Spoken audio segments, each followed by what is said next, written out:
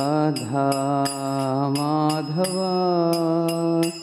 कुंज विहारी जय राधा माधव कुंज विहारी जय गोपीजन वल्लभा गिरिवरधारी गोपीजन वल्लभा यशोदानंदन ब्रज जन रंजन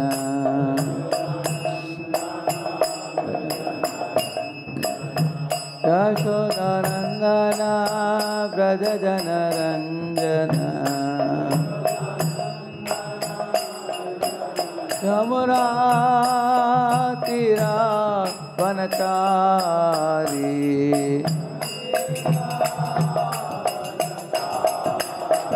यमुना तीरा वनचारी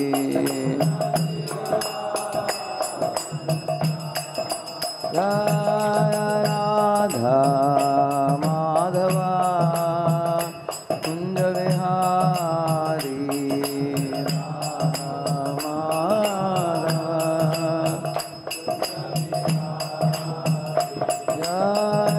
गोपीजन वल्लभा गिरिवरधारी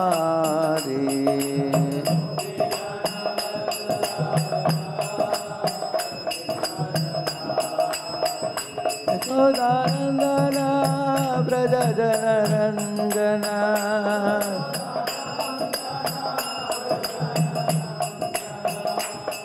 यशोदानंदन ब्रज जन रंजन यमुना तीरा वनचारी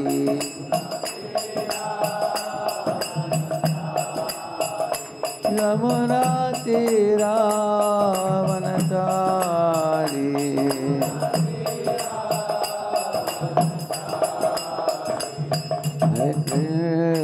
हरे कृष्णा कृष्ण कृष्ण हरे हरे हरे राम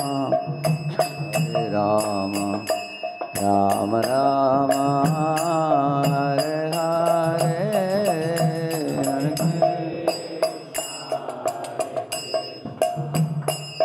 कृष्ण कृष्ण हरे हरे हरे राम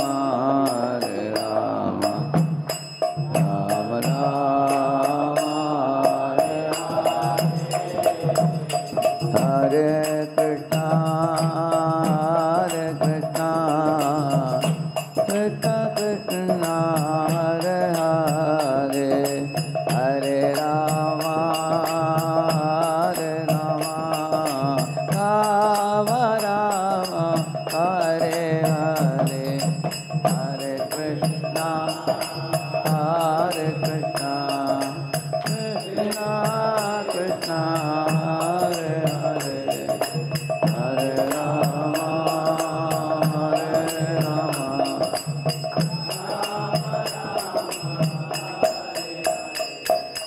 हरे कृष्ण कृष्ण कृष्ण हरे हरे हरे राम राम राम हरे हरे हरे कृष्ण कृष्ण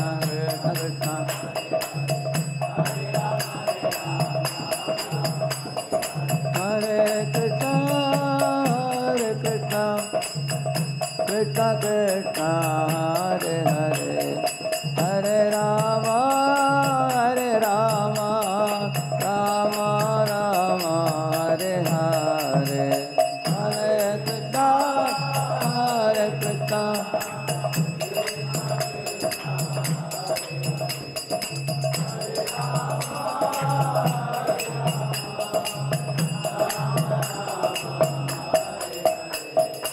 हरे कृष्ण हरे कृष्ण कृष्ण कृष्ण हरे हरे हरे राम राम राम हरे हरे हरे कृष्ण कृष्ण हरे हरे हरे जय राधे जय कृष्ण जय गोपीनाथ मदन मोहन जय कृष्ण श्री गोविंद गोपीनाथ जय जय राधे जय जय श्याम जय जय श्री वृंदावन धाम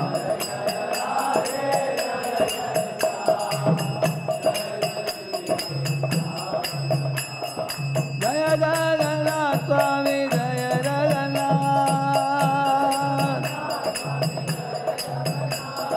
जय बलदेवा जय सुभद्रा राधा वृंदावन चंद्र राधा वृंदावन चंद्र राधा वृंदावन चंद्र राधे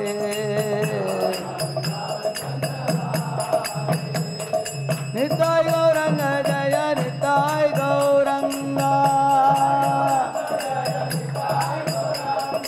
निताय गौरंग जय निताय गौरंगा गोविंदा हरि गोविंदा वेंकटरमण गोविंदा श्रीनिवास गोविंदा श्री वेंकटेश गोविंदा श्रीनिवास जय गौर हरि बोल हरि बोल हरि बोल जय गौर हरि बोल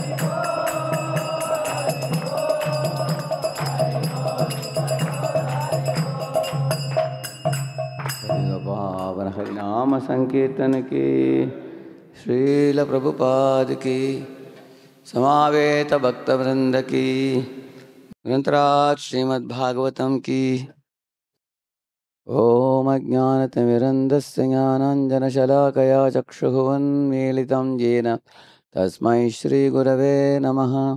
श्रीचैतन्यमनोभीष्टं स्थापितं येन भूतले स्वयं रूपः कदा मह्यं ददाति स्वपदान्तिकं वन्देऽहं श्रीगुरोः श्रीयुतापदकमलं श्रीगुरून् वैष्णवांश्च श्रीरूपं साग्रजातं सहगणरघुनाथान्वितं तं सजीवं साद्वैतं सावधूतं परिजनासहितं कृष्णचैतन्यदेवं श्रीराधाकृष्णपादान् सहगणललिता श्रीविशाखान्वितांश्च नमो ॐ विष्णुपादाय कृष्णपृष्ठाय भूतले श्रीमते भक्तिवेदान्तस्वामिनिति नामिने नमस्ते सारस्वते देवे गौरवाणी प्रचारिणे निर्विशेषा शून्यवादी पाश्चात्यदेशतारिणे नमो महावदन्याय कृष्ण प्रेम प्रदायते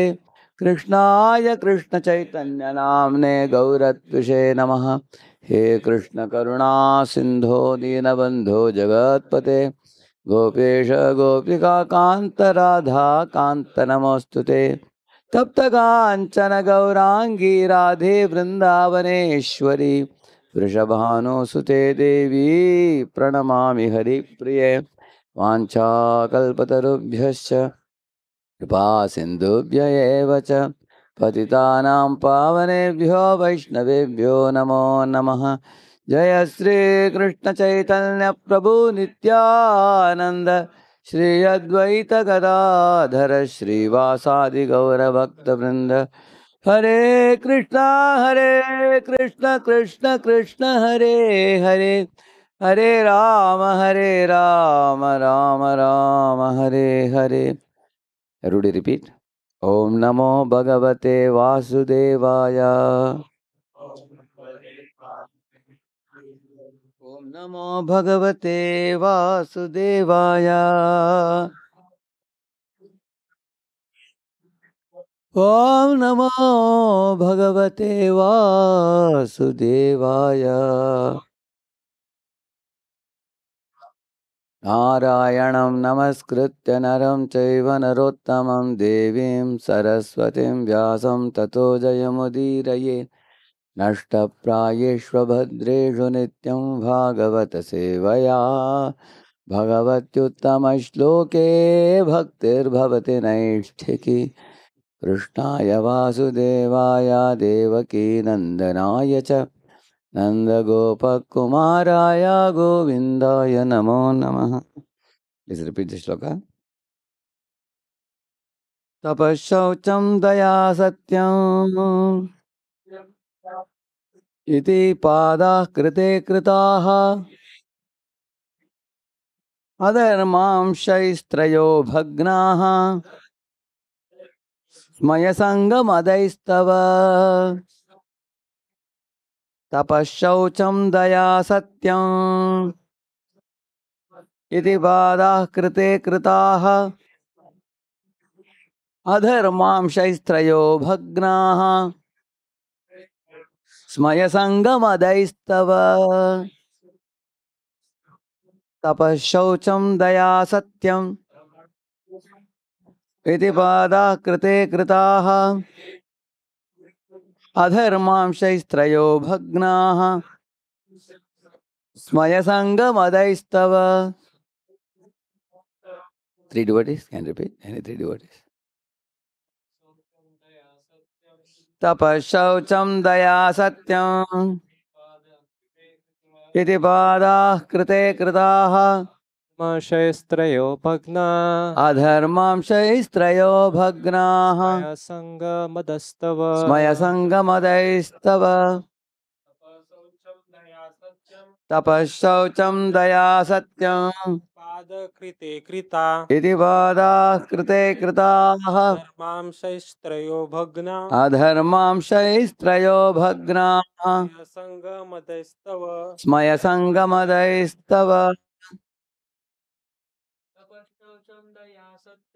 तपःशौचं दया सत्यम् इति पादकृते कृतः इति पादाः कृते कृताः धर्मांशैस्त्रयो भग्ना अधर्मांशैस्त्रयो भग्नाः स्वया संगमदस्तव स्मयसङ्गमदैस्तव. तपः austerities, shaucham cleanliness, daya mercy, satyam truthfulness, iti thus, padah legs, krite in the age of satya, kritaha established, adharma irreligiosity, amshaihi by the parts, trayaha three combined, bhagnaha broken, maya pride, sangha too much association with women, madaihi intoxication, tava your. Translation purport by His Divine Grace A.C. Bhaktivedanta Swami Srila Prabhupada ki. In the age of Satya, truthfulness, your legs were established by the four principles of austerity, cleanliness, mercy, and truthfulness. But it appears that three of your legs are broken due to rampant irreligion in the form of pride, lust for women, and intoxication. So there is a conversation between cow and the bull. Personified earth is cow, personified religion is bull. So they both are having a conversation. So the bull has four legs, indicating Satyam, Shaucham, Daya, and Tapa. Tapa, Shaucham, Daya, Satyam. These four legs, out of that, three legs are broken in the age of Kali Yuga, which means except truthfulness. The other three are broken. So that's what the cow is feeling pity for the bull. Purport: the deluding energy or material nature can act upon the living beings proportionately in terms of the living beings falling prey to the deluding attraction of Maya. Moths are captivated by the glaring brightness of light, and thus they become prey to the fire. Like fire doesn't chase after moths, but the moths become allured by fire and they enter into fire and get roasted. Similarly, the deluding material nature is present in this world. And to the proportion the living beings are attracted by her glitter and glamour, they approach her and they get victimized, entangled. They get entangled, victimized.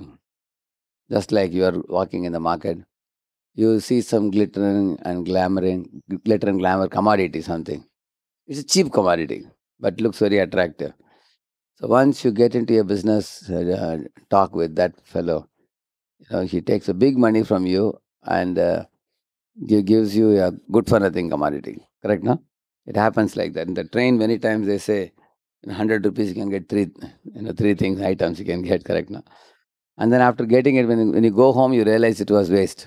I got cheated. Because in the first go, it looks very appealing to the eyes. But later, like if somebody says this baggie is just 100 rupees, you wonder, oh, baggies are 500 rupees. How are you getting in 100? You buy one, you put it in water, it will just shrink. Then you realize. That's what he's saying. Maya is selling cheap commodities for the bewildered living entities. So it cannot act upon the living entities, but can only act proportionately in terms of living being falling prey to the deluding attraction. Is that point clear? He's saying. Similarly, the deluding energy is always captivating the conditioned souls to become prey to the fire of delusion. And the Vedic scriptures warn the conditioned souls not to become prey to delusion, but to get rid of it. The Vedas warn us to go not to the darkness of ignorance, but to the progressive path of light. The Lord Himself also wants that the deluding power of material energy is too powerful to overcome. What is that verse? Naivihesha gunamayi mamamaya duratyayaya. But one who completely surrenders unto the Lord can easily do so. Mameviye prapadyante maya metam sarandite. So if you surrender to the Lord, you can escape Maya. Lord is telling. So there are two choices for every living being. Either choose Krishna, you are saved from Maya. Or choose Maya, you forget Krishna. And what is the difference between choosing these two options? Like, for example, follow the state laws of the country and you are a free bird. Or break the laws of the country, forget the laws of the country, and then go to jail and be beaten up by the police. Correct, no? So we have two options like that. Yeah. But to surrender unto the lotus feet of the Lord is also not very easy. Like that he says, isn't it? So we all know surrendering to Krishna, although the process is very simple. Prabhupada has taught us, rise early in the morning, and take a bath, wear dhoti kurta, just come in front of the Lord, chant the holy name 16 rounds, follow the four regulative principles, take only prasadam, associate only with devotees, and keep away from glitter and glamour of Maya, and just do your job to earn your livelihood, to keep body and soul together. Labho jivate avata. And then inquire about how to go back to Godhead from the scriptures and by association of devotees. And in this way, keep your life basically very simple. Maximize Krishna time, minimize Maya time. And anybody who keeps life, material life simple and spiritual life very important and focused, they very easily conquer Maya. Maya cannot touch them. Such devotees can remain in the material world like a drop of water on a lotus leaf. Because a drop of water on lotus leaf, does it touch it? So we will never stick to the material world. We will be able to remain aloof from the material world by leading a life of surrender to Guru and Krishna. You will only do if Guru says do this. If Guru says don't do this, you will not do it. So your life becomes very easy for you. Very easy. So like children, parents say, don't touch fire. They don't touch. Don't touch knife. They don't touch. Don't go out. You don't go out. And sit down and study. They study. Sleep early. They sleep early. You know. So whatever parents say children do, then children are very much protected by the parents. Correct, no? Now if the child thinks, why should I do what they say don't go out, but I will go out. And he gets accident or something. Correct, no? They don't touch fire, he touched fire. Hands are burning, clothes is burning, and you have to rush him to doctor. So in this way, by not following Krishna's order and Krishna's instructions in the scriptures, then we invite trouble for ourselves. So Krishna's instructions are not very difficult. He says, Sarvadharman Parityaja Mamekam Sharanam Braja. Just surrender to what I am teaching in Gita, that's all. And not only that, he says, even if you have done a lot of sins in the past, Aham Tvam Sarva Papebhyo Mokshishami. Mahashucha, do not fear, I will take care of everything. I will own you and I will take complete care of you, he's saying. But then to surrender to Lord's lotus feet is also not very easy. Why it's not easy? Anybody can say why? What is the difficulty? Mike? Because we are covered with contaminant.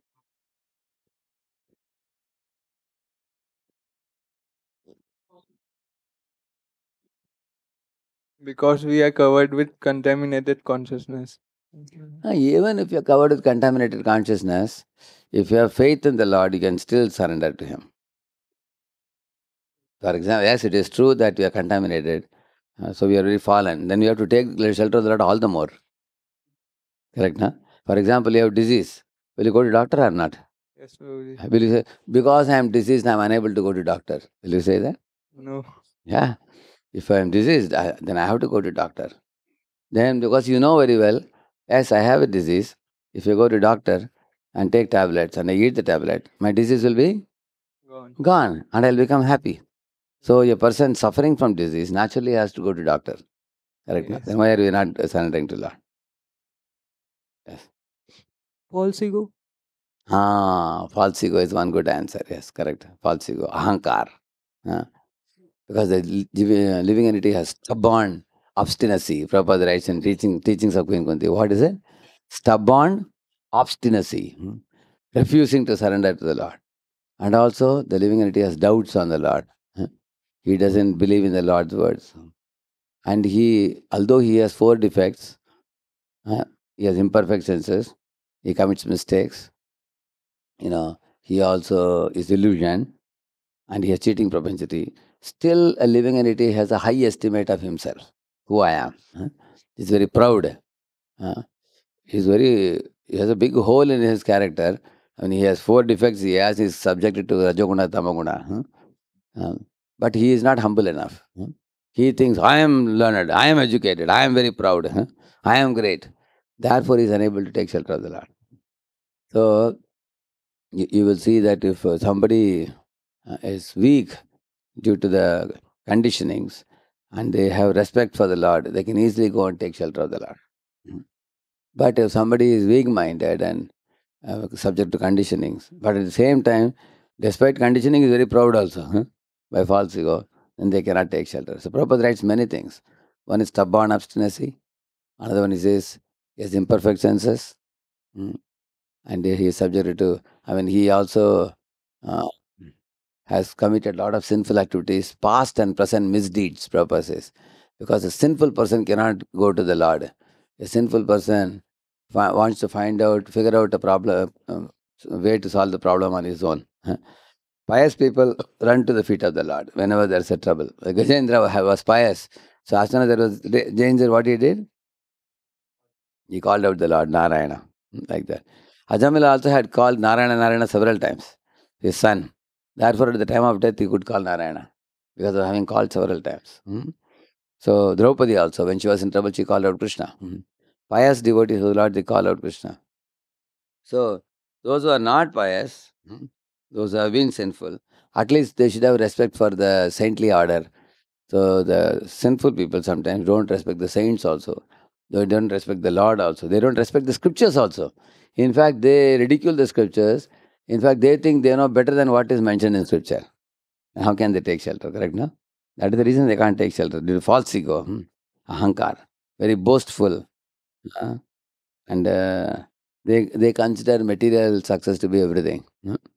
So, therefore, surrender into lotus feet of the Lord is also not very easy, he says. But here, another very important point is coming up now. Such surrender is possible by persons who have cultured transcendental knowledge based on the principles of austerity, cleanliness, mercy, and truthfulness. These four principles of advanced civilization were remarkable features of the age of Satya. In that age, practically every human being was a qualified Brahmana of the highest order, and in the spiritual orders of life, they were all Paramahamsas, or the topmost men of the renounced order. By cultural standing, The human beings were not at all subjected to deluding energy. Such strong men of character were competent enough to get away from the clutches of Maya, he's saying. So, this is the most important statement. Who are such strong men who are competent enough to get away from clutches of Maya? Such means who is I talking about? One who follows these four principles of austerity, cleanliness, mercy, and truthfulness. Austerity means what? You know, voluntary restraint of pleasure giving activities which are harmful for you. Hmm? For example, eating a cocoa chocolate or smoking a cigarette, or drinking liquor, taking to drugs. This may give a small titillation. Although it may give little pleasure in the beginning, one should resist that. That is called austerity. That is austerity. Yeah. Similar to cleanliness. How cleanliness comes. Actually, when a man and woman come together, they do many dirty things together. Needless to mention about them. Indulging in sex life. Like sometimes students, their parents put trust in them and send them to another city for doing a job or doing studies. But then the students have money in their pocket. Then they become victim of bad friends. Then they roam around in the city. Sometimes they go to red light areas where there are some prostitutes living. The prostitutes invite them. They go and they indulge with the prostitute and they get sexually transmitted diseases because of that. Because the body, you ask any doctor, will tell you the front and back portions of the body have millions of germs. It's a dirty. But when they indulge with such women, they get polluted, contaminated, and they feel severe pain, suffering. Then they have to spend a lot of money for the doctor. So that's uncleanliness. So improper sexual connection is uncleanliness. So that is uncleanliness. Third is modest. So if a boy is clean, that means he doesn't unnecessarily meddle with opposite sex. There's a time for everything. Like at the age of 27 or 28, parents are seeing a match for a girl from a good family, boy from a good family. They are brought together in a sacred tie, and then Pani Grahana, Kanyadan happens properly, and they stay together, and they use sex life for procreating children and growing them in Krishna consciousness. That is a clean life, but unclean life means illicit sex. Correct, no? And mercy means it's opposed to meat eating, isn't it? Like killing chicken or cocks or killing goats, and killing cows. That is very harmful, very violent activity which produces terrible karma. Or aborting children in the womb. So one should give up all that. Therefore, one should follow the principle of mercy. In Kali Yuga, you find all these things happening, correct? No? Children are aborted, men, women come in illicit relationships, and when the baby pops up, they abort the child. So it means it's combined with uncleanliness and violence, both. Correct, no? They are breaking two principles, cleanliness also and mercy also, both they are breaking. For the sake of taste buds, people are eating any kind of thing, hot dogs and hamburger and all that. Mhm. Similarly, people are smoking, drinking, and everything they're doing. They're breaking austerity. Mhm. And only one is remaining, truthfulness. Because in this age, if somebody is a cheater, he's exposed very easily in this age. Because through media, exposing is more easy. Correct? Na? Even now, if somebody is a cheater, he can't cheat for a long time. He's exposed very soon. So truthfulness is still there to some degree. Hmm. So, but if you become a Krishna conscious devotee, surrender to Krishna, and then you follow these four principles: austerity, cleanliness, mercy, truthfulness, then you become a strong man of character. Then you are competent enough to get away from the clutches of, yeah, like the day says. So,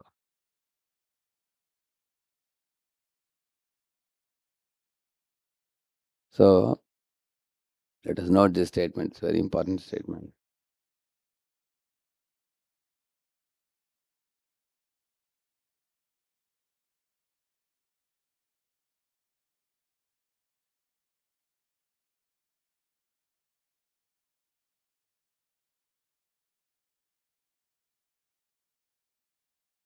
So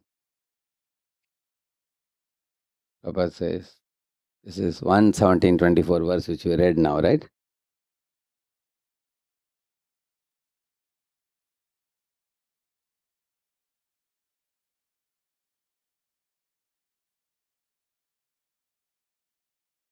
117.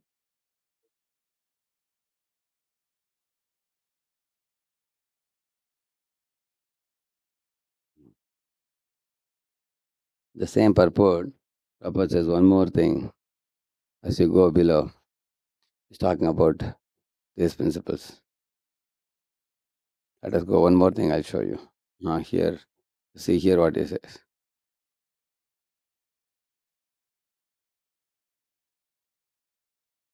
By the influence of the age of Kali, even a pauper is proud of his penny. Uh, Smayamana Madaistava. Three things he said, no?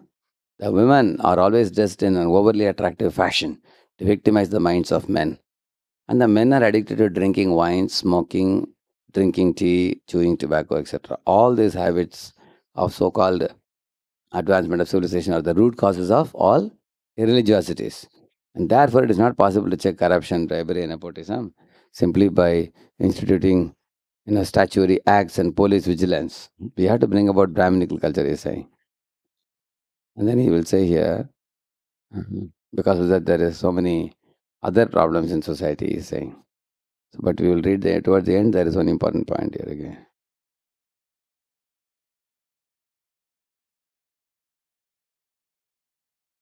See, we must always remember that false pride or intoxication or too high an estimation of one's own values of life, undue attachment to women or association with them, an intoxication of any kind will divert human civilization from the path of peace, however much the people clamor for peace in the world. So the preaching of the Bhagavatam principles will automatically render all men austere, clean both inside and outside, merciful to the suffering, and truthful in daily behavior. Correct, no? This is what ISKCON has brought about by Prabhupada's preaching. That is the way of correcting the flaws of human society, which are very prominently exhibited at the present moment. So, what we have to do, I am going to go into detail now. Yeah.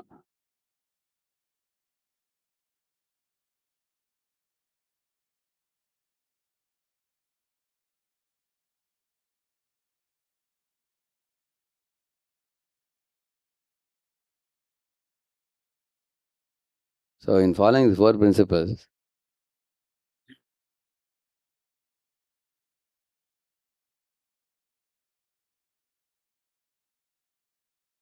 so never take any intoxicating substances. And this is not very difficult to do. Many of you come from good families, you avoid smoking, like smoking, tobacco, liquor. Yeah. Mm. These are examples, isn't it? Mm. One should never entertain. In ISKCON, we follow even one step higher. Additionally, we also follow even coffee contains caffeine, tea contains nicotine. Even that also we avoid. So ISKCON is pretty strict about these things. And similarly, mercy, avoid fish, meat, and eggs. Um, this is what Prabhupada gave. What is the meaning of avoiding meat eating, fish, meat, and eggs? Some people think egg is vegetarian. Egg is not vegetarian. So if you, because the egg will eventually hatch and chicken will come out. It's not vegetarian. Even the egg, what they call as ahimsa eggs, is actually coming from menstrual fluid of chicken. Very impure it is. One should not eat those things. Mhm. And truthfulness, avoid gambling. Mhm. And also,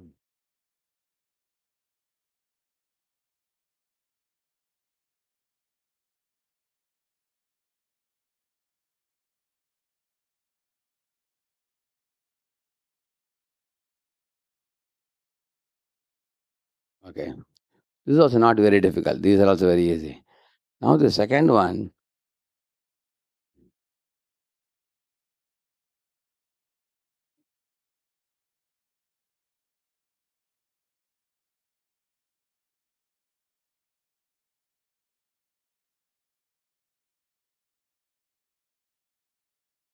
This is the second one. Huh? No sex before marriage and no extramarital affair. That is illicit sex. So in the West, when Prabhupada introduced these four regulative principles, one Mr. Goldsmith was telling Prabhupada, Swami, the austerity, mercy, truthfulness is all right, but cleanliness principle you can just keep it, huh? Because in America people don't follow it very easily, and your movement cannot become popular. Hmm? Prabhupada said, I have not come here to make the movement popular. Huh? For the sake of pleasing Americans, I can't compromise on one of the four limbs of the Dharma bull. Hmm? So, so Prabhupada instituted all the four. You will see that. Hmm? So now, therefore,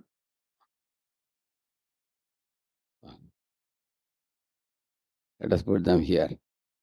Let us see this fourth one. For us to follow this principle in this age, it's very pretty challenging due to various reasons. So that I'll elaborate it more.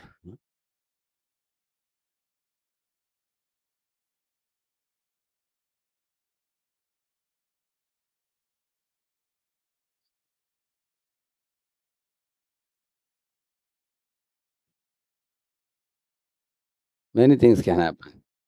For example, one case is when living ready chases after Maya. Hmm. For example, say Billo Mangal after Chintamani. Correct, na? He was chasing after her. She didn't chase after him, but he was chasing after her. Correct, no? Yeah.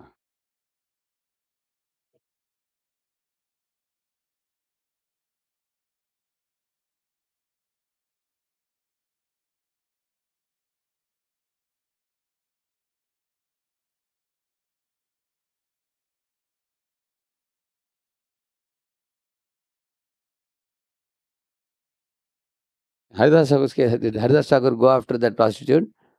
No. She came after him. Correct, na? When a living entity is threatened by Maya's allurement, so somebody subjected to allurement.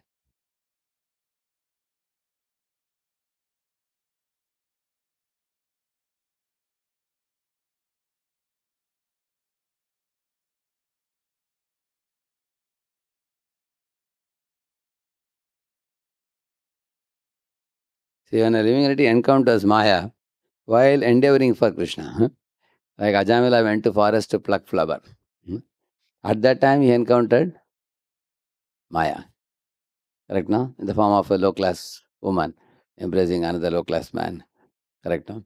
He was smiling. So he encountered Maya, in the in the forest where he went to pluck flower. Although he never intended to see that sight. Did he intend? No. He accidentally saw that sight. Correct, no? Yeah. Mhm. So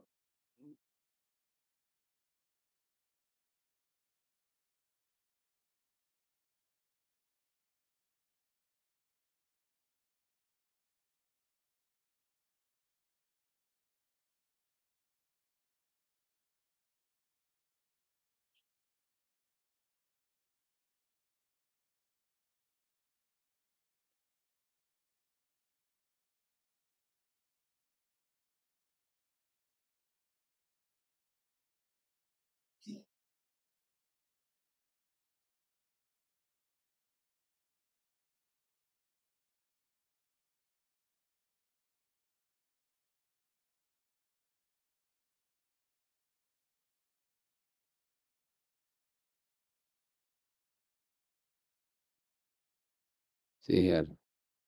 Eliminate is surrounded by good association. You can't blame the It's getting good association. Kala Krishna Das, he is having good association. Correct? Who? Chaitanya Mahaprabhu accepted him as his own personal servant. Huh? So he got personal association. So, but still, did he take advantage of it? Huh? He fell down. You can see that. Mm, yeah.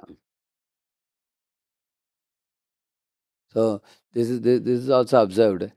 Sometimes it is not that one does not have good association. One has good association, but one takes good association cheaply. Huh? and then voluntarily goes after bad association. Mm. That is Kala Krishna Das. Yeah. Oh, many of them don't know. Okay. When Lord Chaitanya Mahaprabhu went to South India, he had one servant called Kala Krishna Das. He took him. So when they went to Kerala side, there is one group of people called Bhattaharis. So these Bhattahari people were a small, like nomadic community. They wanted to increase their population very fast, and so that they can become prominent in society. And they had a few women with them. They wanted to increase their population. Nowadays, many religions want to increase their population. Correct, na? They're trying to do like that. They also wanted to increase their population. So they were catching men and taking into their tent and uh, getting them to connect with their woman, and then they can multiply the children, number of children. That was their idea. So here Chaitanya Mahaprabhu was going with Kala Krishna Das, and they captured this fellow. When Mahaprabhu was busy with something, they took him to their tent and showed, "We'll give you so much wealth, we'll give you food, we'll give you this, we'll give you that." And then they showed a beautiful woman also. Now Kala Krishna was about to get polluted by them. That time Mahaprabhu reached there. And then he told them, "Hey, what are you guys doing? He's my only servant, traveling assistant. You're taking him away." And they said, "You get lost." They started throwing weapons at Mahaprabhu. But the same bladed weapons, when they came towards Mahaprabhu, they took a U-turn and went and attacked them only. Their hands and legs were cut. They started screaming and running away. And then Mahaprabhu, taking advantage of the opportunity, he caught hold of the shika of Kala Krishna Das and dragged him out of that group and took him away. Then Mahaprabhu chastised him after returning him back to Jagannath Puri and handed him over back to Nityananda Prabhu. And told Nityananda Prabhu, "See, he is supposed to take care of me and be my assistant. And he is running after those guys." That's why I wrote, when a living entity surrounded by good association is uninterested in Krishna. And he goes after Maya, isn't it?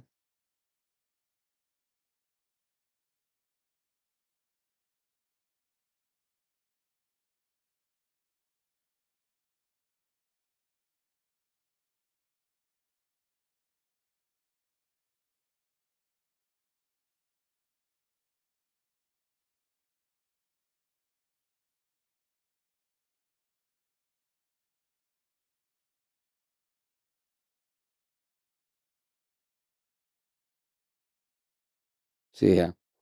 Uh, Actually, when Chota Haridas was told to bring some rice for cooking for Lord Chaitanya Mahaprabhu, so he went to one house. So there he saw one Madhavi Devi. She was not very young also. She was a little elderly also. Uh, but he threw a lusty glance at her, and then got the rice and came. When Mahaprabhu ate that cooked rice, immediately he could sense that there is something wrong. Uh, He asked, "Who brought this rice?" Uh, Then they said that Chota Haridas brought it.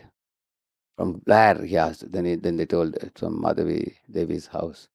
Then Mahaprabhu immediately understood that he has had an impure attitude, mentality. So Mahaprabhu banished him from the association of devotees because of his lusty dealing. So that is Chota Haridas. Actually, he was given a service. He went for doing that seva to Krishna, but in the course of that seva, he got allured by somebody, and then of course, he didn't do anything wrong, but even for that, Mahaprabhu wanted to set a very strong premise how one should be clean in dealings. One should not even glance at a woman very improperly, like that. So this one is similar to the third one, but why am I putting separately? The third one is for a pious person, and the fifth point is for a spiritual person, correct? No? The third person is pious and ignorant of spiritual values. Huh? Ajamila was a Brahman, correct? No?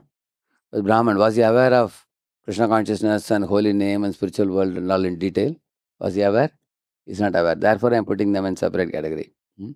Ajamila and Chota Haridas. Chota Haridas, he is an association of Vaishnavas. He is a proper devotee.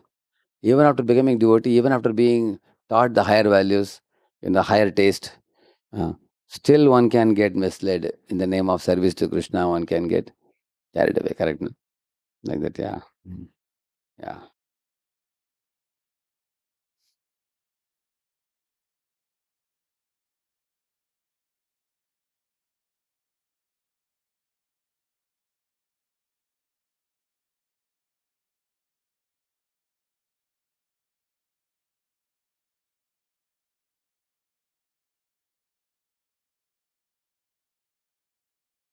Correct, no? Shurpanaga coming and trying to attack Rama, Lord Rama. You will see that. Or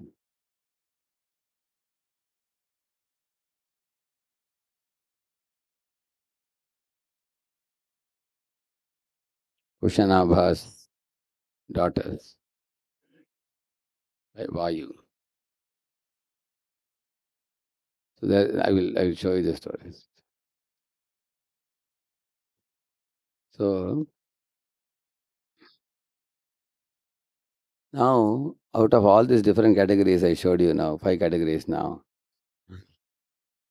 So the second category I feel is very important. Mhm. I'll tell you the reason why. See, if you are in first category, you chase after Maya, we can't do much for you. Correct? No? You are yourself running after Maya. Huh? You you are getting devotee sangha. You believe and then you run after Maya, then we can't do anything. Mhm. And also the third one, when a living encounters Maya while endeavoring for Krishna Jamila. Hmm.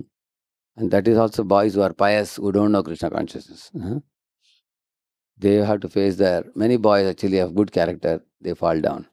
The third one, I'll give you an example. One pious boy from South India went to America. You know, he comes from, I mean, good traditional family, from South, and he went for studies for MS to America. But in there he saw boys, girls had come from all over the world, to different places. So he saw one Chinese girl who was very slim and beautiful. He went and told her, "Your fingers are so slim and beautiful." He started getting connecting to her. He told her, "Come to my room. I will teach you how to make muffin cake." So she went to his room. In the name of teaching her muffin cake, she liked it very much.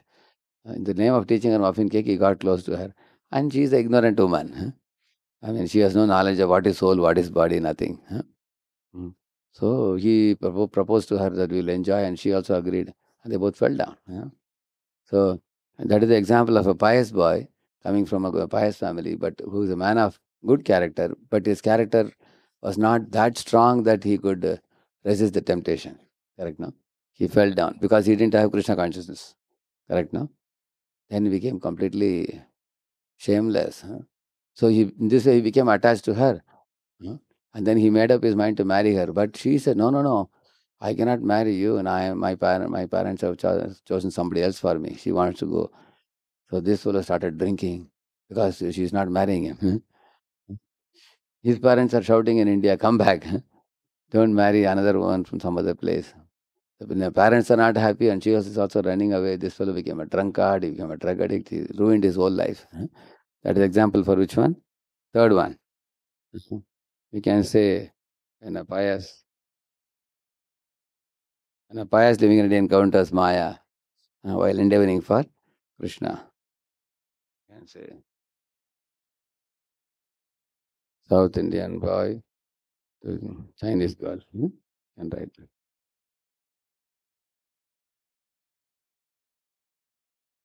You understand, no? You can understand the example very easily. You're all college students, correct, no? You see these things happening or not, correct, no? Yeah. Mm. And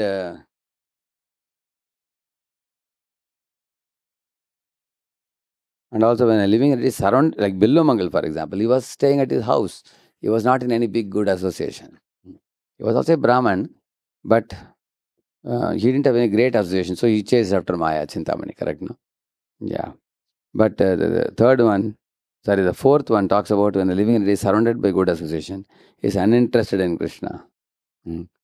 And that is sometimes due to offenses. If you commit offenses to devotees, or if you are committing sinful activities, we lose taste in Krishna and Krishna's devotees. Or it may be due to, uh, you know, not regularly reading, hearing. So, regarding that, I want to say a few minutes about that also. See, for example,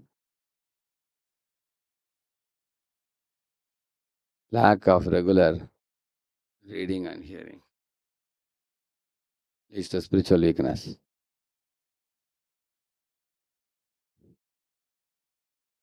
Lo-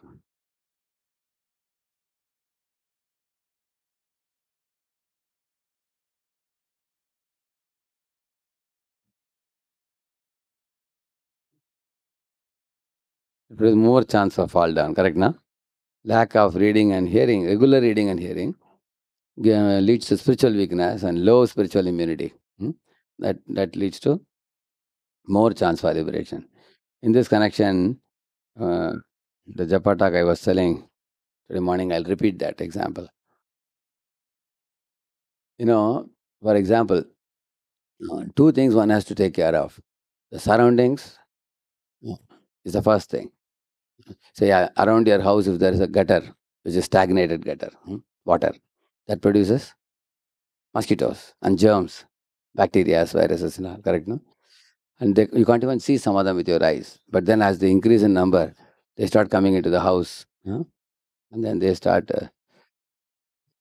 Or sometimes it may not be gutter. You ate food and you didn't clean that place, or you kept the vessels unwashed. Then cockroaches increase, rats increase, and the rats go and put their mouth everywhere. Cockroaches are also inside the grocery, in the kitchen, and all. So, what is increased? Uncleanliness. That leads to infection. That can increase diseases. Eventually, it can lead to death also, if one is not careful. So, these are all not taking care about the surroundings.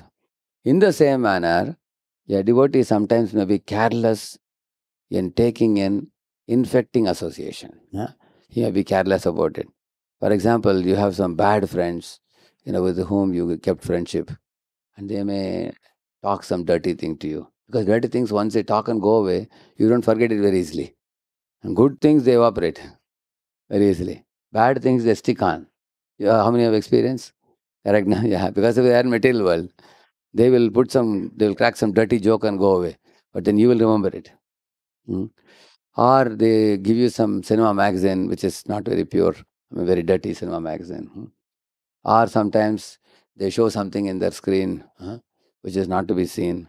You saw it. So it's a bad association.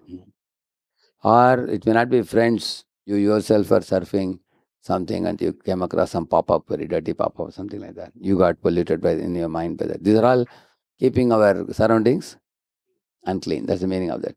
So that infects us. The infection comes. How do you know? Like one time I was going in the train. I was sitting in the top, and down there was an old man. I was coughing and so much of mucus and coughing all through his journey. Diseased man. I was sitting. Probably the germs were all around him. I didn't know. So as soon as I got off from the train, I went to the temple. I also got similar kind of thing, coughing, and went to doctor. Immediate doctor said contagious. Some contagious diseases come. So it took me like 15, 20 days to get rid of it, taking some antibiotics and everything. So you can see that if you don't take care of uh, yourself while living in the world of allurements, uh, and if you don't keep away from tempting environments, then you are inviting trouble. Correct, no? But very conscious about it. What are all the polluting agents in your life? Each of you have to find out. For example, boys going to college, one has to deal with other bad boys. Sometimes the other bad girls. Sometimes one has to deal with bad books, bad movies. You have to go to Wi-Fi for doing some education or your project or something. So you have to deal with it in a very careful way. It's like dealing with fire or electricity. Electricity is good, but if you mishandle electricity, you'll die by a shock. Fire is good, it can cook, but if you mishandle it, we are gone, isn't it? So take care of surroundings. Another thing is when your immunity level is high, even if your surroundings are bad, due to high immunity, you don't catch any distinct disease. Correct, no? Because your body is able to counteract that infection. Like, for example, say you go to a sanatorium where everybody is having TB, tuberculosis, and you have a low immunity, you go there, then you capture it also. Because you have low immunity and they have a disease, from here it goes here. It comes to you. Correct, no? Similarly, material world is now in a very contaminated state in Kali Yuga. And if our spiritual immunity is very low, then we walk in the world, what happens? The impurities flow into our heart. You understand, no? But if I increase my spiritual immunity, which means I become very stout and strong in spiritual life. How do I do that? By Shravanam, Kirtanam, Smaranam, and Krishna Seva. and by respect for the Vaishnava, Hari Guru and Vaishnavas, faithful adherence to the Guru Parampara, and powerful morning program, and intense and offenseless chanting of the holy name, and reading Prabhupada books contemplatively from multiple angles and discussing with devotees, and rendering innumerable services and filling up our day, morning to night, with so many Krishna Seva activities, not leaving any room for Maya to sneak in, and keeping away from all tempting environments. So you get very, very spiritually, your immunity builds up. You become very stout and strong in spiritual life. Who is a stout and strong devotee in spiritual life? One who has a deep rooted faith. It's like, for example, you have one place I saw, they were actually going to make a building, they were saying. But they were digging and digging around, going deeper. I said, hey, building, though, you have to make it up. What are you digging? They said, no, it's going to be a very big building. It's going to be like, 30, 40-story building. So therefore, what are we doing now? Making foundation. So if the building has to be very tall, then foundation has to be very deep. So that is the meaning of building immunity. That means I make a spiritual foundation very strong. So these are the things. Like the more I am delighting in spiritual activities, like what I told you, that makes, like if the root of a tree is very strong and it is very spreaded out and deep also, even if a storm comes, the tree cannot fall. Correct, no? So even if somebody tries to make me fall down, I cannot fall because I have a very deep rooted foundation, like Haridas Thakur, for example. He could not be allured. Correct, no? Similarly, you will find, I will read out from Ramayana, I will show you how Kushanabha's daughters, uh, they could not be allured by Vayu, or how Shurpanaka could not agitate Rama or Lakshman, although she offered herself. They were not agitated. So that's because of very high character. And that's what Prabhupada wrote in the beginning here. If you see, I see what he says. Such strong men of character were competent enough to get away from the clutches of Maya.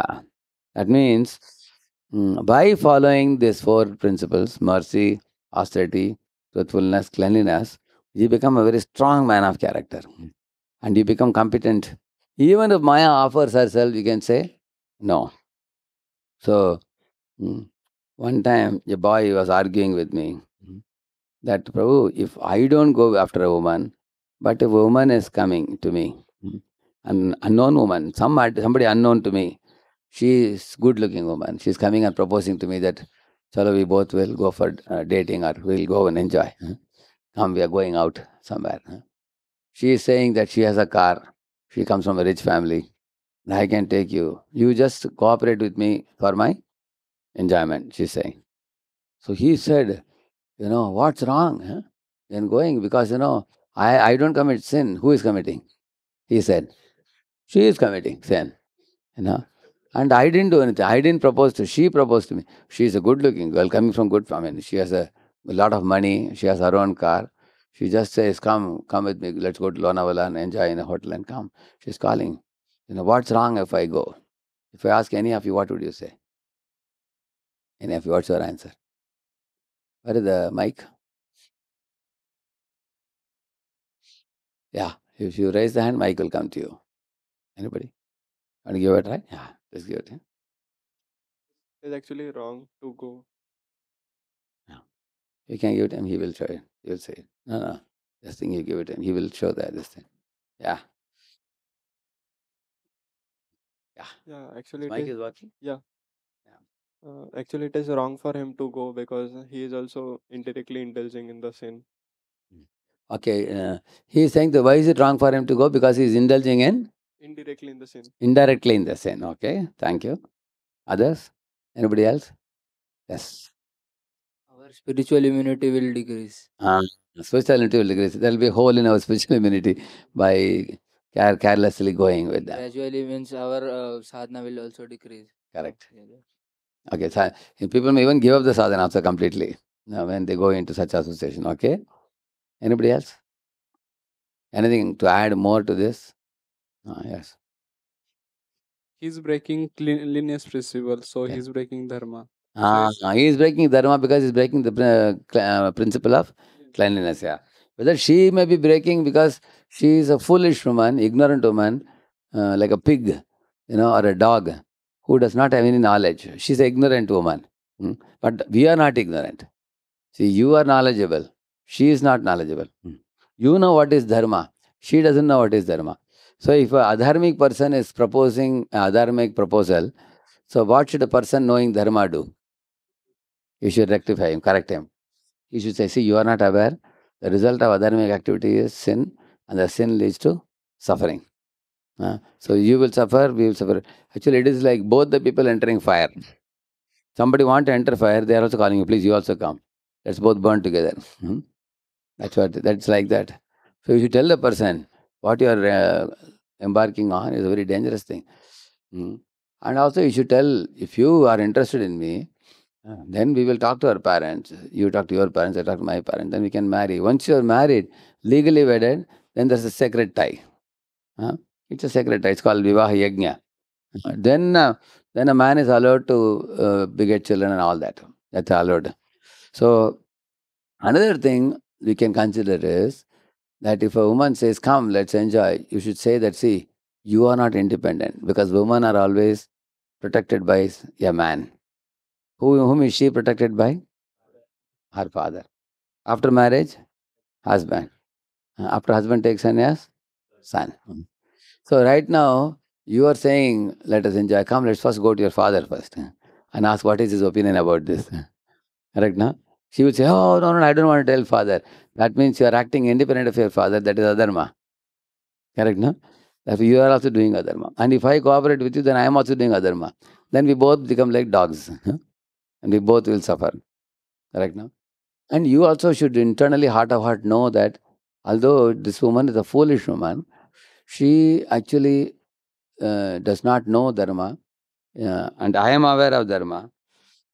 And I can't touch a woman who is a property of another man. For example, if there is a car which is not locked, can you go and sit in the car and take it and go away? Huh? Because every car belongs to somebody. So without the permission of the master of the car, can you use it? Similarly, her master is who? Her father. Without the permission of her father, can a boy go and enjoy with her? No. Of course, if he enjoys, then he will have to suffer. And amongst the sufferings also, for different activities, different sufferings are given. You read the 5th canto of Bhagavatam.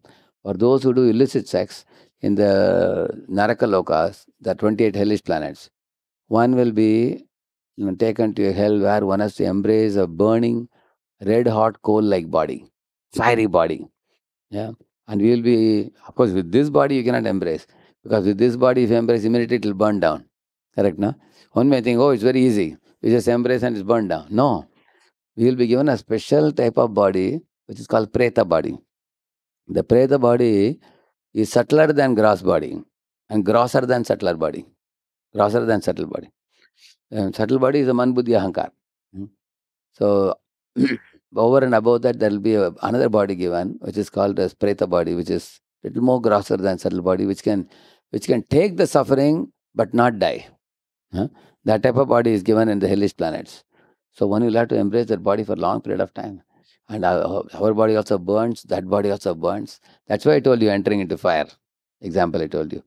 Which means she is actually pulling you into fire for a long period of time. And this is said everywhere. Christians also talk about burning in hell because the burning thing is given. In the many of the Shastras, you will find that there are terrible sufferings in this life and in the next life also. Because God is not cruel, He just instituted a system of marriage where He sanctions marriage in a certain way. Correct, no? This type of marriage is allowed, this is allowed, this is not allowed. So one shouldn't do that. See, somebody may say these 4 principles, mercy, austerity, cleanliness, truthfulness. If you want to follow, you follow. I don't feel like following. Somebody may say, it's not a question of choice. If you don't follow, you have to suffer. And if you follow, then you are released from that suffering. It is for our good, we are following this. So, but most fools don't know in the modern times. Although they may be PhD, they may be postdoctorate, they don't know the basic tenets of life because they never read the scriptures. They are all they are the jugglery of words. They are wasting their life. So, in the Ramayana, there is one section we will. Okay, I will show you.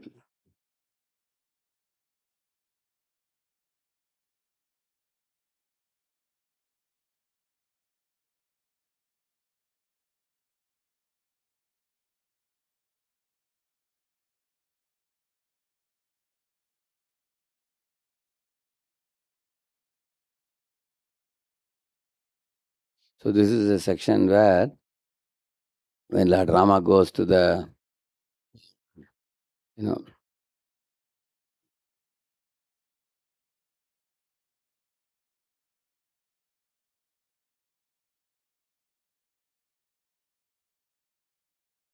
on for it. You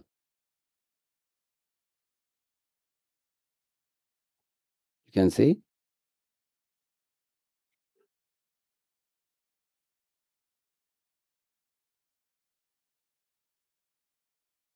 See here.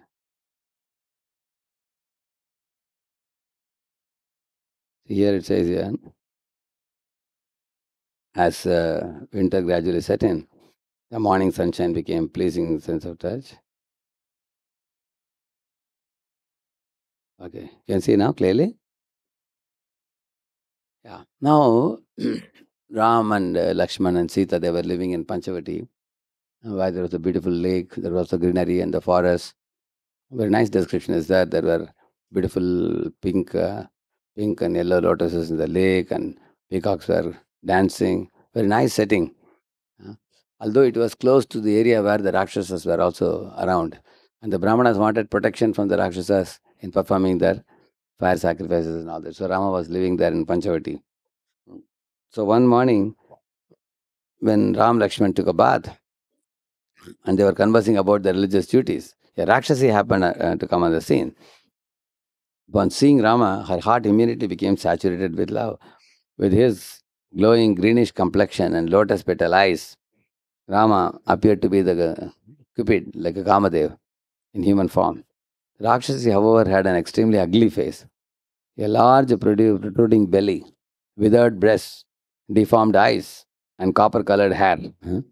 Whereas Rama's body was youthful and well proportioned, muscular, and bearing all signs of royalty.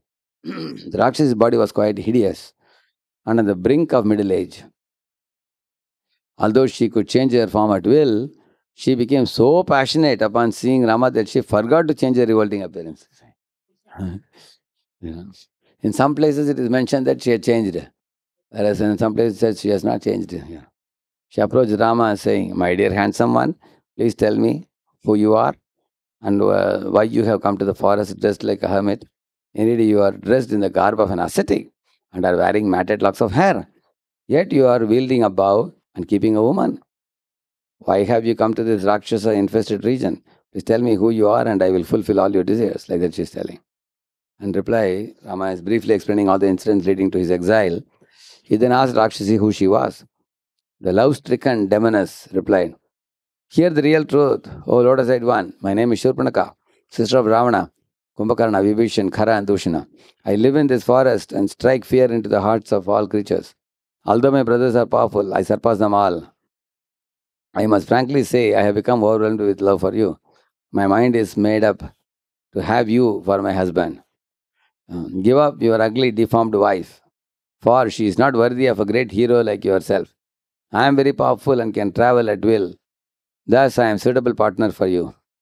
First, though, I will devour the flat-bellied Sita and your brother Lakshman. Then we will be free to revel together in the hills and valleys of the beautiful Dandakaranya forest." Like that, that was her plan, which she proposed. See, first of all, if a man is married to a woman, another woman should not distract him. Correct, no? From nowadays, they show in TV serials also such movies. A man is already married to a woman, a college girl comes, and she enters into his life, and she speaks in a very, very sweet manner, dallying with him, and the man gets allured. He thinks, my wife is not that great, this college girl is great. And he gets into illicit connection with her. Wife comes to know, she jumps into a well, huh? And then she is saved, and all these kind of stories they show, huh? Isn't it? So, similarly, here also you find he's already married. His wife is also there right next to him. Now she is going to eat his wife, eat Lakshman, and then she's saying, we both will enjoy life. So which clearly shows a lusty woman, can do anything. Can even kill somebody also. Mm. And what is their lust? Actually, woman's lust and man's lust are different. Woman's lust means they are looking for a suitable partner, who will maintain them for whole life and who will have sufficient money and a man of good character who will not leave her, who will be a very firm shelter for her, and who is courageous, who is very powerful, who is famous, who has adequate money and is having a reputation in society. He may be a celebrity. Mm. He is respectable in the eyes of the masses because by connecting with him, I'll be whose queen? His queen. So in this way, women are very fond of such men. Those who are. That is why even amongst brahmacharis, if brahmachari is very smart and learned and intelligent and very famous, and he has made many achievements, they have to be very, very careful. Because many women think that, oh, he's a very capable hero. He's a suitable person for me, because of which I can also impress the world, and he has enough money and he will take care of me. He's very intelligent. Things like that, people have idea like that. Nowadays, even in colleges and companies, many girls directly go to boys on the face and propose on the face. Actually, this is no surprise for me. Because when I was working, probably it was in 88 or 89, when I was working in a company, there was one girl in the same company who came and asked me, "What is your Gotram?" She asked. I didn't know why she asking Gotram. So I said my Gotra is Bharadwaja Gotram, I said. Hmm. Then 2 days later, she came and asked, you know, if there is a girl who is of the same Gotra, will you marry or not? You know, I said, see, the girl of the same Gotra, is like a sister. Huh? The same blood is flowing in the two bodies, coming in the same nakshatra, same lineage. They should not marry, I said. Um, but then she said, but what are your expectations from a wife? So this is how many women start. I said, why? What are you talking? I am planning to be brahmachari, I said. Huh? Yeah. I said, I am looking for a suitable organization. At that time, I hadn't joined IIT. It was after my undergrad, I was working. And then later I joined IIT, before joining IIT. So I said, I'm looking for organization. I went to many, many organizations. I'm looking for a suitable organization to join as brahmachari. She said, brahmachari, what is this? Why do you not give a life to a girl? If you give life to a girl, that's a great service in society also. Then I told her, see, there are 99.9% of the fellows are giving life to some girl. Everybody. But how many become brahmacharis? How many become preachers of Vedic wisdom? I said the whole society is degrading, whole world. So I have not found a guru, but I'm going to search for a guru. But once I get a guru, I will give my life to him. I said. So then she was also talking to others connected to me. And then I came to know that she is trying to sort of, she was not like Shurpanaka or somebody like that. She was coming from a good family, nice person.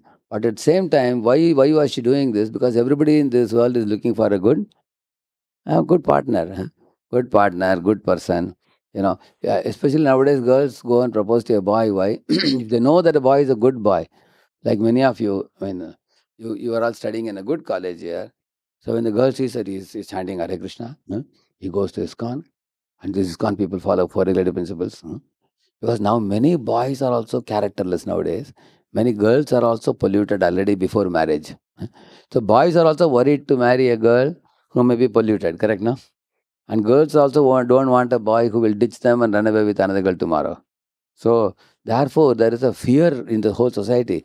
So it's not a surprising thing if a girl comes and asks you about your whereabouts, which place you come from, mm, who is your father, and what is your surname, and you're north or south or east or west. You're so nice, this and that, and then they will eventually come to the point. I am just thinking in my mind, you know of getting married to a suitable partner, someone like you. What do you think? They will ask like that. So you may also, my Lord, in this entire world of 8 billion population, this personality has chosen me, the hero. You may think that. Actually, she is not interested in you, but she is interested in your shelter. What you can provide her, that she is interested. If you can't provide, she will say, get lost. She will get another person. How do you know that? There were two asuras, Sunda, Upasunda. Mm. They both were attracted to one girl called Tilotama. And then they asked Tilotama, see, we both are attracted to you, but you tell us, whom are you attracted to? And she said, you guys fight, whoever remains, I'll marry. That's what she said. You guys fight and kill at least one. Whoever is remaining, I will marry. That means she's attracted to whom? Attracted to whom? Attracted to one who is more powerful, or attracted to one who is able to provide her that type of protection and shelter. That's all she's interested.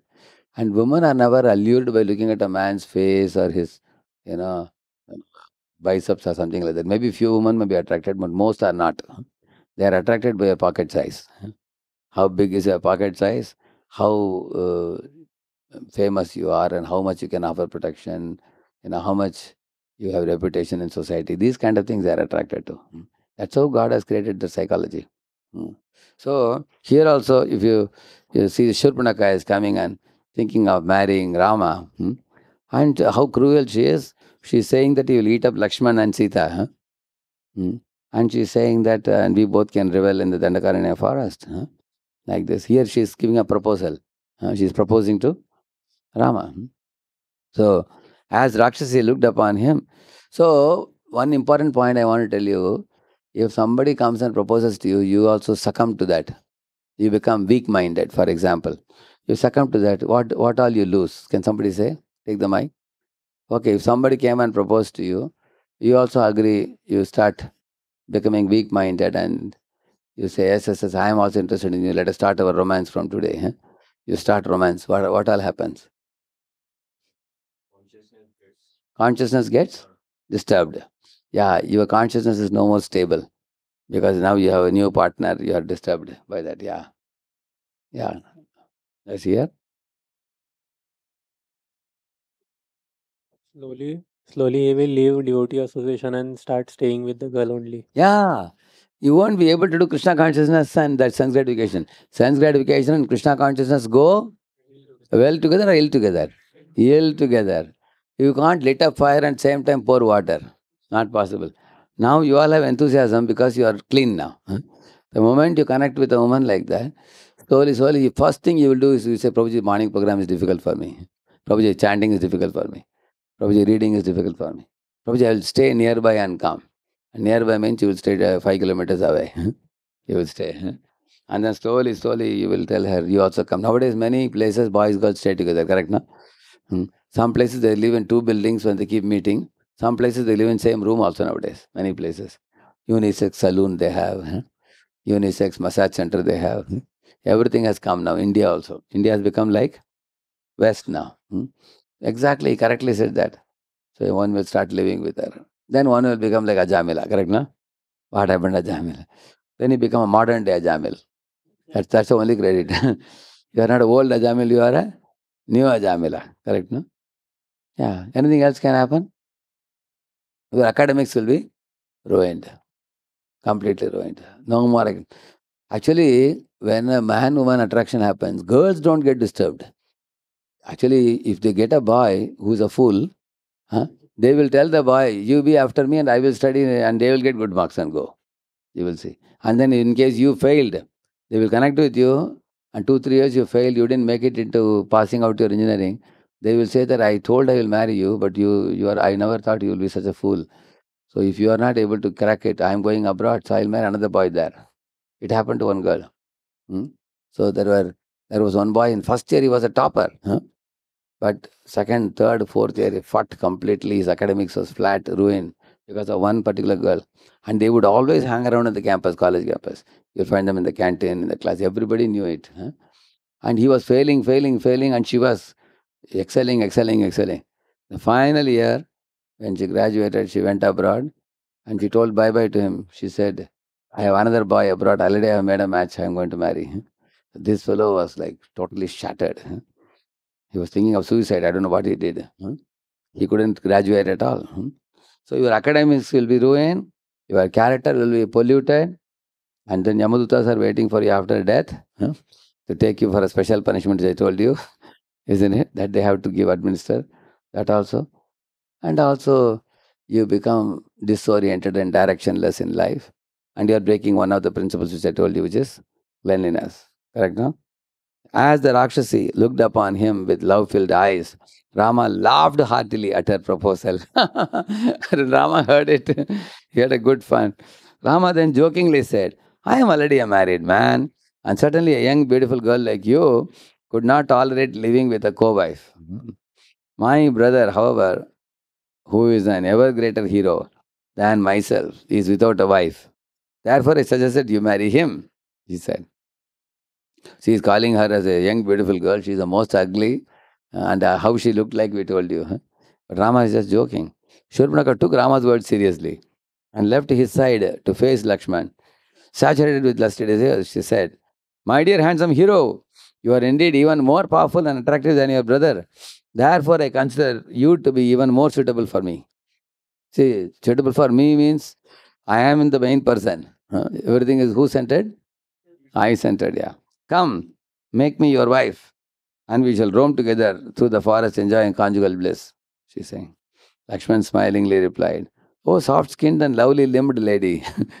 So he's called, he's calling her as a soft skinned and lovely limbed. You should know that I am simply the servant of my elder brother. Thus, if you were to marry me, it would mean that you would be no better than his maidservant. I think you would be much better off by becoming Rama's second wife. Because what he's saying is, I am not a great person, I am only servant. And Rama and Sita are my Swami and Swamini. So I am serving them. If you marry me, that means you're marrying a servant. So your position is low. But if you marry Rama, you will be the hero's wife, like that he's saying. Yeah. I think you would be much better off by becoming Rama's second wife, for in time he will surely discard the aging and misshapen Sita, misshapen Sita, and accept you alone. You have such a lovely face, always adorned with sweet smiles. He's saying. He's also teasing her. Your ample breasts, slender waist, and wide hips.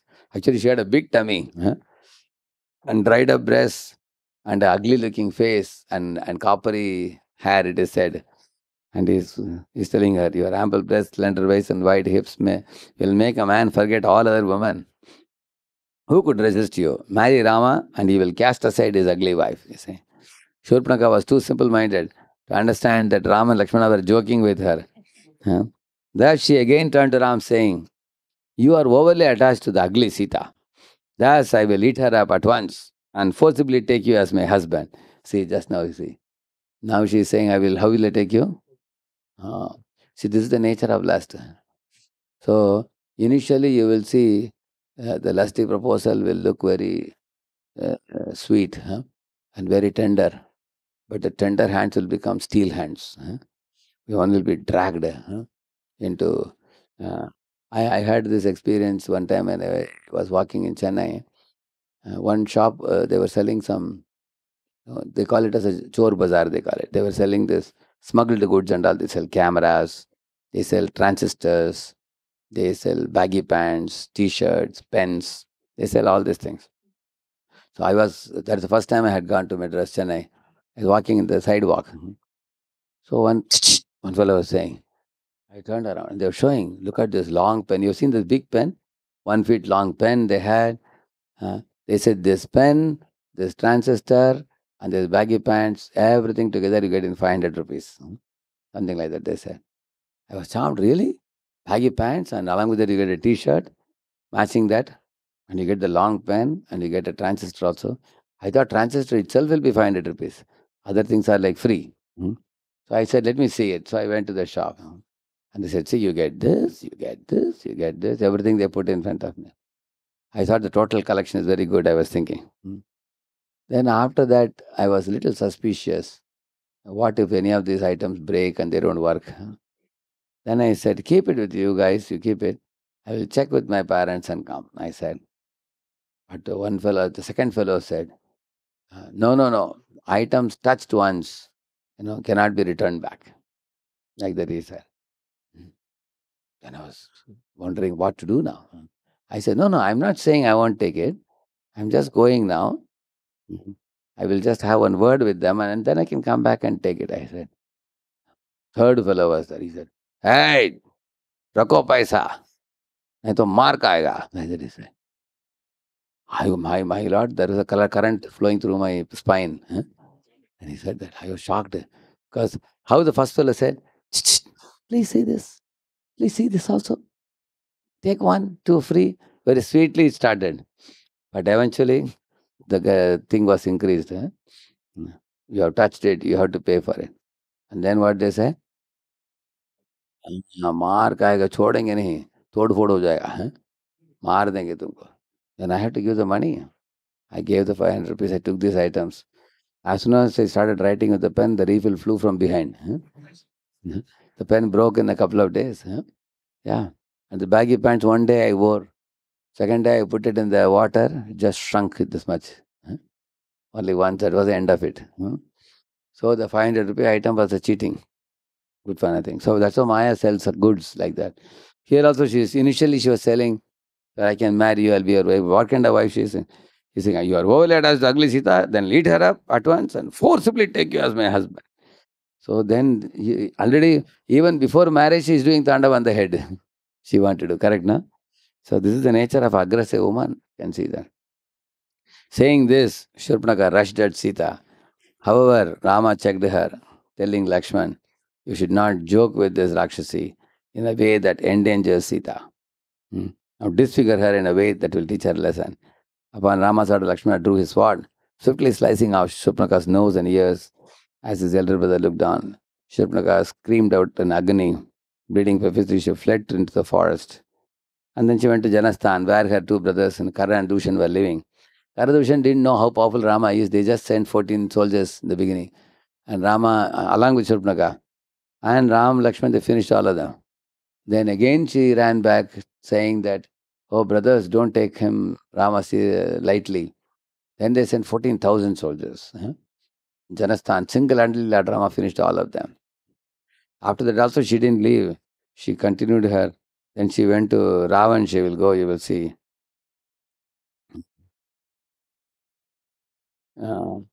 Later on you will find that.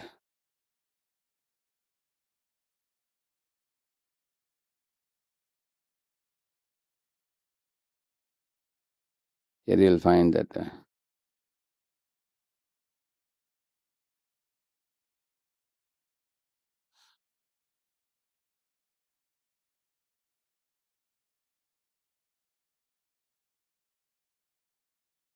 So Shurpanaka will, here you see. First Shurpanaka says, Ravana became inflamed. So the sister was telling him, see here, even Karadoshan and 14,000 Rakshasas were killed. You are a useless king and I predict that you will not remain on the throne for long. Like that she scolded her brother. You are absorbed in your own son's gratification. You are not protecting your sister. Like that she said. Ravana became inflamed by the prodding from his sister, especially as she did in front of his ministers. So he asked, who is this Rama and what is his strength? Was it he that deformed you like this? Speak now, I want to know everything. Shurpanaka is replying, with his long, powerful arms and large eyes shaped like lotus petals, Rama appears to be the god of love himself. His complexion has a green hue and he is strongly built like a lion. His bow is as effulgent as a rainbow, and he stretches it to full length. He shoots golden arrows and resembles venomous snakes, releasing them so fast that you can't tell whether he is pulling out the arrow or shooting it. Although he is the most heroic Kshatriya, he has dressed himself in tree bark and deer skin and keeps matted hair. And he killed the entire army of Rakshas Janasthan with a volley of arrows. He has such exceptional strength that he has even subdued Kara and Dushan. I am sure he could divert the current of a river or bring down the stars and planets from the heavens. See, this is what a woman is impressed, I told you, by the valor of a man. Chivalrous nature. And Rama's younger brother Lakshman, he was the one who cut off my nose and ears under his elder brother's instruction. The wife of Rama is named Sita. Now she describes Sita now.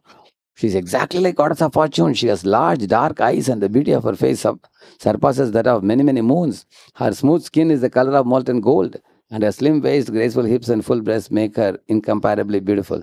Oh Ravana, there is no other woman like Sita. If you were to see her, you would fall madly in love, for she would make a perfect wife for you. I intend to capture her to bring it to you, but instead I was disfigured by Lakshman. Now, my dear brother, you should go and kidnap Sita. That is, if you truly are as powerful as a hero as you think. See, she's speaking lies. She actually says, she didn't say that I was lusting after Rama and Lakshman. What she's saying? I was planning to capture Sita and bring her to you. In the course of that, my nose was cut. See, the one who becomes lusty becomes a liar also, cheater also, like that. Huh? When he heard about the lovely Sita, Ravana became fully determined to possess her. He again mounted his chariot and after crossing the sea went to the ashram of Maricha. Yeah. So Ravana became again. So both these brother and sister are rascals because you will find Ravana became madly attached to getting Sita even before seeing her only. He was lusty for her. And Shurpana became madly attached to Rama for enjoying him. Both were lusty fellows. Both these fellows. So therefore, you will find a boy may attack a girl also, a girl may attack a boy also. Both happens in this world. Both are dharmic. One has no right to take away the property that belongs to someone else, as I told you. In the same manner, there is one Kushanaba story. I will conclude with that in 5 minutes. It's getting late now. If any of you is getting late for the college, you can take Prasad behind. I'll finish this Kushanaba story. That is also in the same line, page 26.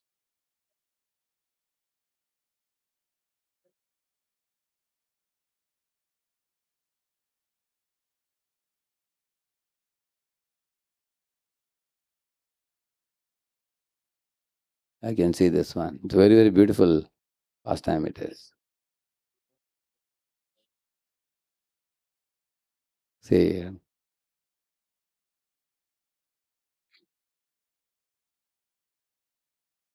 I can see this one.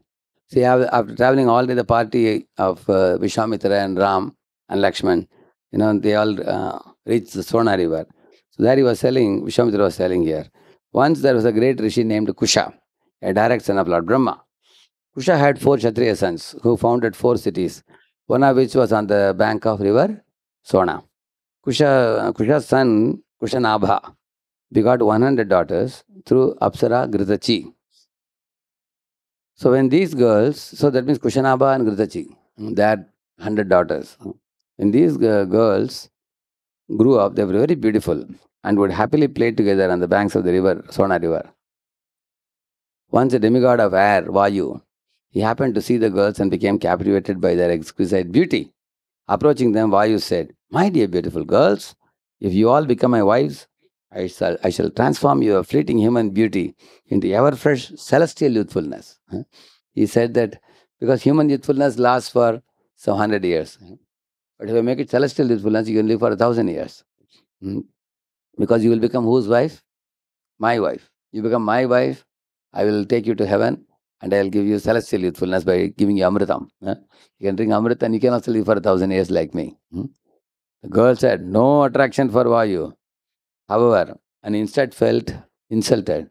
They replied, we would never think of choosing our own husbands. We will only marry according to the choice of our father. Being the daughters of a great Rajarishi, who is that? Rajarishi? Kushanabha. We certainly have the power to curse you for your vulgar behavior. However, we shall not do so, for we do not wish to diminish the accumulated merit of our austerities. Amazing, no? What a deep statement. See, I heard in Vada, Govardhanako village when I was living, one fellow was teaching about the snakes. He said that every snake is given, like we have keep in a bottle, no? Like that they have a tooth in which they store the snake, they store the poison. So that is a limited quantity. And they will only use that for catching prey. Because the prey which may run fastly away from them, like a frog or something, they hit them with that. Then the creature cannot move ahead. Then they will use it for eating them, like that. Otherwise, this poison they don't unnecessarily waste. If a human being is passing by, sometimes they do a bite called as a raw bite, we call it. Raw bite means they bite him with the tooth, but it is not poisonous. But most of the time, people fear too much because out of fear only they suffer more. Huh? So they were saying that they use poison in a limited fashion for self-defense, and they use it more for catching prey. You understood now? Similarly, we also should know when we become angry on somebody and curse somebody, our accumulated austerities become diminished. Tapovalam reduces. When you become lusty, your tapovalam reduces. When you become greedy, you are breathing heavily and you are greedy to accumulate too much, then your tapovalam again decreases. So these are all things which reduce our tapovalam. So they were thinking that that's what happened to Vishwamitra. Now he became lusty after Menaka. He lost his tapovalam. Later he became greedy to prove that I am greater than Vasishta. Then he made Trishanku Swarga. Again he lost tapovalam. Then he became angry on Ramba, who showered the Parijata flowers on him. Then he again lost tapovalam. So because of repeatedly losing the tapovalam, therefore it took long time for him to become Brahma Rishi. Correct, no? So here these girls are intelligent. They are very careful to accumulate the austerity, the merit of austerities. Like every one of you sitting here, you are attending the morning program, chanting, dancing, reading the scriptures, taking prasad, living with devotees, leading a pure life. You don't even know how much merit of your austerity you have accumulated now. Why devotees are very charming and very attractive? Because after years of accumulating the merit of austerities, what they have been performing, they look very effulgent. Even in America, when Prabhupada was there, many professors used to say that your disciples are so joyful looking and their faces are very bright, and they have become so cheerful. How ugly they were before. So Prabhupada told the devotees later on, anyone who chants Hare Krishna and rises early in the morning and adopts a Sattva-guna lifestyle and eats only prasad, their skin becomes very effulgent also. And their face becomes very cheerful. And they become free from lamentation and illusion and fear. Because of that, they look very charming. And so much so that even outsiders are able to observe that. Even professors observed that these people have become so this thing. So these girls also were very intelligent. They thought that if we curse this Vayu, then some of our austerity, tapovalam, will be lost. So they didn't curse him. Vayu, who is easily angered, became highly offended. Taking revenge, he subtly entered the bodies of the 100 girls and by his mystic power distorted their bodily features. When the girls returned to the palace crying, their father was shocked to see that they all had been transferred into hunchbacks. All 100 of them became hunchbacked women. In reply to Kushanabha's inquiries, the girls related all that happened. Maharaj Kushanabha congratulated his daughters for refraining from cursing Vayu and began considering how he could get them married. That means Kushanabha didn't tell the girls, hey, you could have cooperated with Vayu. Why you didn't do that? You lost your beauty. He didn't say that. What he said? Well done, my dear daughters. You have been sticking to path of dharma. That means you didn't oblige to Vayu, who was a fool, who was very vulgar. At the same time, you didn't curse him and you didn't lose the merit of your austerity. So he appreciated them. And then he started thinking how to get them married. Previously, there had been one brahmachari named Chuli who had been performing austerities. An unmarried Gandharva girl attended to him like a male maid servant. Eventually, Chuli became pleased by her selfless service and offered her a benediction. The girl requested the rishi to give her an exceptional son while allowing her to remain a virgin. So Chuli agreed. And thus appeared a mind-born son of the great ascetic prowess named Brahmadatta. It is a Manasaputra. Later, Brahmadatta ruled as a king, and it was he whom Kushanabha decided would be a suitable match for his daughters. So, I heard one more story about Brahmadatta. I will tell you that this thing immediately after this. See, thus after being invited to Kushanabha's palace, Brahmadatta accepted the 100 girls. Upon touching their hands at the marriage ceremony, one after another, their bodily deformities vanished, and each girl became beautiful again. And Vishwamitra then concluded his narration by explaining Kushanabha had no son, however, so he performed sacrifice for the purpose. As a result, Gadi later on born to Kushanabha, and I am son of King Gadi, he said. So that means he had one son, Gadi, and 100 daughters Kushanabha had. And from that Gadi, who was born? Vishwamitra was born, like the Vishwamitra said. So now, how did this Brahmadatta become so powerful? I wanted to know. That simply by touching the girl, they lost their hunchbacks.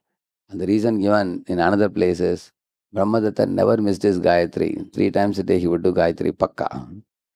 Because of regularly doing Gayatri, he got that Brahma Tejas with which he could touch them and make their bodies. Immediately, hunchbacked woman became very beautiful woman. Like that. But why did I tell you the story? In this story, a vulgar Vayu, he came and tried to give propose to them. Correct now. There in the other story we read, that Shurpanaka is trying to come and propose to Rama and Lakshman. Which means sometimes a girl proposes to a boy, sometimes boy proposes to girl. But all living entities have come in this world with the mentality of enjoying. And they are blind to Dharma. They are ignorant to Dharma. So whether a boy proposes to girl or girl proposes to boy, the other person, if one is a devotee, devotee should be alert, red alert, and not give way for committing any blunders. Because if any devotee does blunder, then because you are knowledgeable person means for one to whom much is given, much will be expected. So let us write the opposite formula and conclude this. So now regular spiritual inputs. In regular spiritual inputs daily. That leads to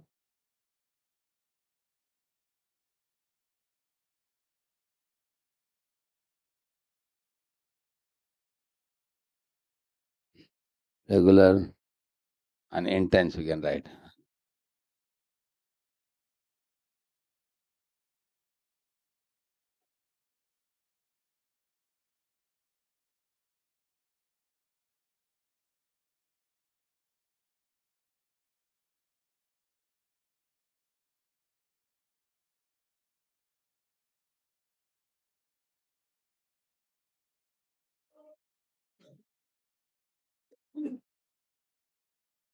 Correct, no?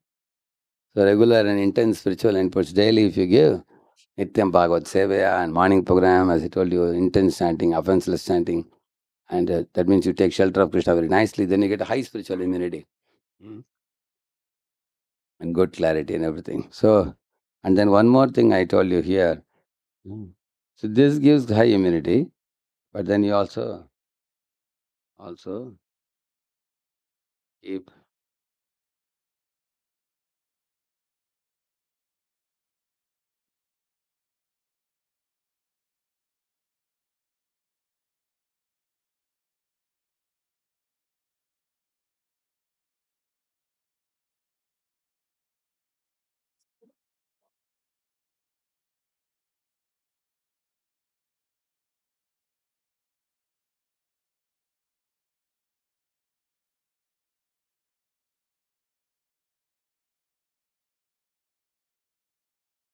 see, we keep a surrounding association clean, then what happens? It ensures safety in our spiritual life. Plus, it gives you time for spiritual focus without distraction. If surroundings are not clean, surrounding association, then it always distracts us from our focus.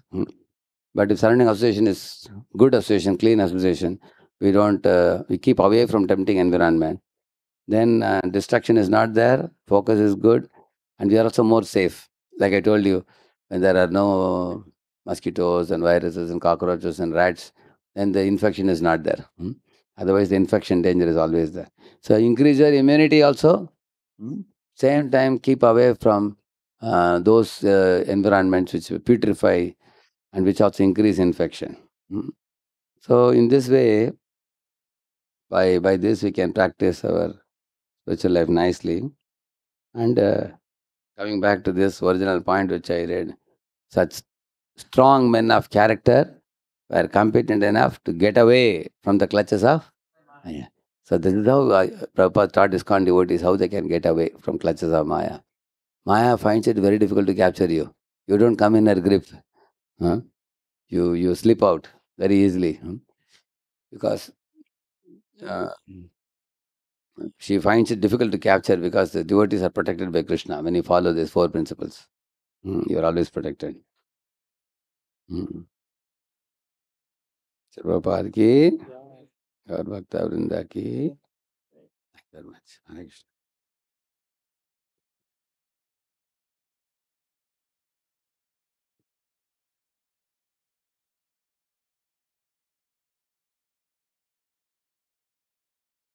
We are very thankful to Prabhuji.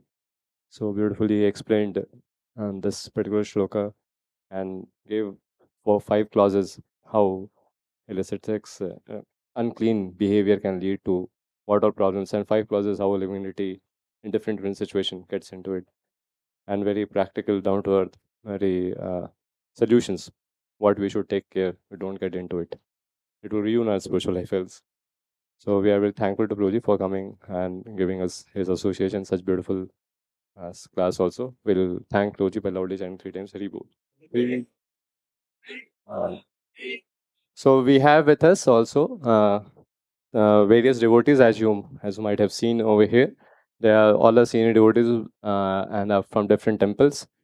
They have come to Radha Vrindavan Chandra because Sadhu Bhushan camp is going on, which Radheshyam is taking. So we are very blessed by their association. So I'll just call out their name and then we'll do Hari Bol at the last.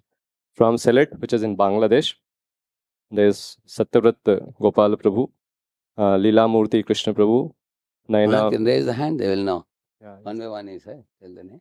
Satyavrat Gopal Prabhu. Yes. Hari Bol. Leela Murthy Krishna Prabhu. Hari Bol. They both are Sylhet, huh? Yes. Okay. Nayana Viram Krishna Chaitanya. Sylhet, is it Devarsha Narad Prabhu is there? Correct. Yeah. And from Mayapur. Devarsha Narad Prabhu was in America. You were also in America? All of you? And which places? Huh? So you came from Sylhet. He read from West. He came back now? Devarsha Narad Prabhu is in America, no? Almost 2 months he's going to be there, I think. Okay. He is a very senior man. Pandit Gadadhar Prabhu, Devarsha Narad Prabhu, and Mitra Go Prabhu, and for fourth one more also. They're all very senior people. Tribhanga Shyam Prabhu, correct. Yeah, correct. We have also devotee from Nepal and Mayapur Dham. What are the names? From Mayapur is Sammohan Gaur Chandra Prabhu. Hari Bol. From Nepal, we have Kripalu Gaur Sundar Prabhu. We have Vedvit Gaur Prabhu. And Madhav Harinam Prabhu. Hari Bol. So let us, and we have Dayalu Gaur Prabhu from, he's also joined PDC from Divai Patil. So let us all welcome all of them by loudly chanting 3 times Hari Bol. And surely we have with us our very, dear Antadeep Prabhu, who always keeps on guiding us. And we hope very soon we'll have his association also over here. So let us welcome Prabhuji also by loudly chanting Hari Bol.